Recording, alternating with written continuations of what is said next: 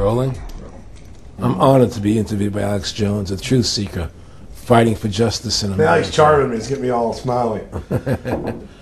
Aaron, when did you start to think something was wrong in the world, or start to find out about the whole banking cartel, the Federal Reserve System, the New World Order?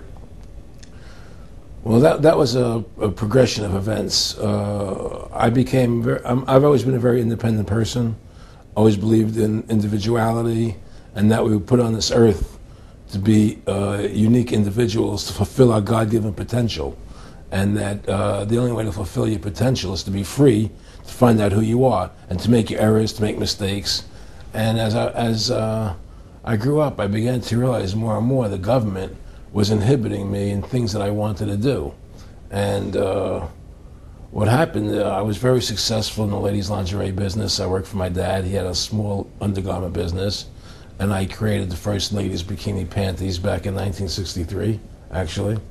And then I opened up a nightclub in Chicago called the Electric Theater that opened up the day Martin Luther King was assassinated. Wow. All right, and so the city of Chicago was in flames the day my club opened, Wow. and nobody came out to the club. And well, what happened was that that was the year of the Democratic Convention in Chicago in '68, and so my club became a hangout for the hippies, you know, and because they wanted to go to Chicago and protest what was going on. And I was having a concert at my club one night to raise money, and the police raided the nightclub, my club, for no reason at all. And I was standing outside in my office overlooking the street, and I saw all these paddy wagons pulling up in front of my club. And I was a 24-year-old kid. You know, I had no experience at all, really. So what are these paddy wagons doing here? And then I saw all these cops getting out of the paddy wagons coming into my club. I said, oh my God, they're raiding me. And so I ran down to the stage, and I got on the stage, and I stopped the band from playing. And I said to the people in the audience, we're being raided, you know, so sit down on the floor, cooperate, you know, and pull out your identification and cooperate with the police. And as I said that, two of the cops from behind threw me onto the floor and grabbed me and started dragging me out of the club.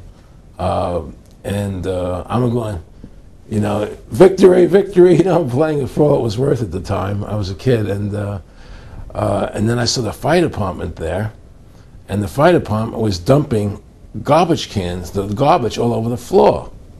And I thought to myself, well, why are they doing that? You know, very quickly as they were dragging me out. And I didn't quite understand it.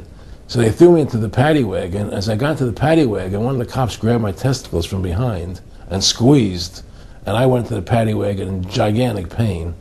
And the next person that came into the paddy wagon, the cop, as he was stepping in, the cops took the billy club, smashed him on the head with it, and just split his skull, you know, for no reason. I mean, there was nothing wrong. So that was kind of your wake-up. That was my awakening. It's like, what is going on? I thought this was America. So I initially blamed it on Chicago and made a daily thing. It was just that it was Chicago. And anyway, it was the headlines of the newspapers the next day. You know, there was my picture in the newspapers, the headlines, Electric Theater short-circuited, it was raided. And in the article, they went ahead and they said that the reason they raided the club was because the fire department came there and saw it was messy, full of garbage, and the hippies started attacking them, which was totally not true. Those dirty hippies?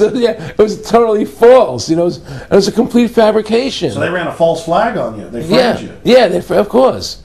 You know, and I was in shock. I said, people lie like that? People actually do these things? I couldn't believe it. You know, it was an awakening to me. And I went on television, I told people on television that they lied. Nobody cared. Nobody cared what the truth was. You know, it was shocking to me. And then a week or 2 weeks later, I forget exactly what it was, two cops come to see me, a lieutenant and a sergeant, a captain and a sergeant. And they said, Mr. Russo, we're sorry if you got hurt that night at the club in the raid, but we're here to tell you that if you want to keep the club open, it's going to take $2,000 a month, and we're going to come see you once a month, and whenever we have to raid you, we're going to call you, you know, and we'll let you know we're going to come in tonight and raid you. This was mafia. Well, the police mafia, Yeah. you know. And actually, it was actually more interesting that they said, listen, there's the A plan, there's the B plan, and there's the super deluxe plan. And this one, of course, each one will cost you that much money a month. Which one do you want? What was the super deluxe? That's the one I took. That was a $2,000 a month plan.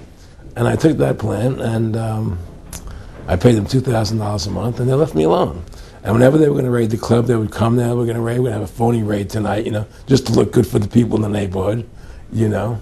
So that was your first big education? That was my education into corruption in government, you know, but I really thought that was basically Chicago. I didn't realize it was the whole country was like that. And so that was my wake-up call, that people lie and cheat and steal. And I thought everybody was always honest and nice and decent, and I had no idea about any of these things. Finally, one day they came to me and they said, look, we can't take your money anymore. I said, why, what's up? What's going on? I said, we have to close your club. There's elections coming, and the aldermen in the neighborhood don't want you open anymore. So we can't take your money. So I had to go to court and fight them, and they were trying to close the club. And then one night there was a fire, and the club never reopened again. The club just closed, and that was the end of the club. And they burned me down. And that was the end of my experience. And then I moved back to New York, where I met Bette Midler, and I ran into her at a little nightclub she was playing called the Improv, and I thought she was fabulous. And through a series of events, I began managing her. And as soon as I started managing her, her career took off like a rocket. You know, it was just fortuitous, I guess. And we became very, very successful. And through managing Bette, I started producing shows on Broadway where I won the Tony, and I produced a television show where I won the Emmy with Dustin Hoffman and Bette, you know, and then I produced The Rose for her, where she got Academy Award nominations. Wow. And then that led me to producing Trading Places, which everybody knows. You know. I think it's the best Eddie Murphy movie. Well, it's a good one. I don't know if it's the best, but it's a really good one. And I'm very proud I made that movie. And so in my mind, I feel as if I've made a classic comedy in Trading Places, a classic musical in The Rose, and a classic documentary in Freedom to Fascism. You know, so I'm very proud of my work that I've done as a filmmaker. Back in the late 80s, I was a pretty big silver trader and gold trader. And I don't think I've ever told this story on tape before. I was a pretty big silver and gold trader. And I always paid my taxes, and I took what was a legal tax deduction on my silver trades. And a few years later, I think it was 88 or 89 or something, the IRS claimed that what I did, and other people did as well, was now illegal. We couldn't do it anymore. But they made it retroactive. I said, what do you mean retroactive? It was legal then. I did what was legal. He said, yeah, but it's now we're making it illegal retroactively. And that's not good. So you owe us $600,000 or $800,000. For what? It was legal. How could you make something retroactive? Change the law backwards in time. It makes no sense. Well, we're doing it. And so everybody said they can't do that. So we went to court, a class action lawsuit. And the judge agreed with the IRS and said they could do it retroactively. And that's when I knew that there was something wrong in America with the IRS and the system here, you know. Aaron, you were telling me this story last night, and before you even finished saying, in the late 80s, the tax law, I said retroactive. And I knew that because they literally ruined my dad, but he paid. He didn't know. He still thought this was America. And it was legal tax law, what you're supposed to do. They said retroactively you owe, and with, not just retroactive, but they said you also have penalties and interest. That's right. So how do you have penalties and interest on something when they retroactively change the law? Well, first of all, you can't retroactively. How can you do anything retroactively? Penalties and interest are a farce. The whole thing, because they do whatever they want to do.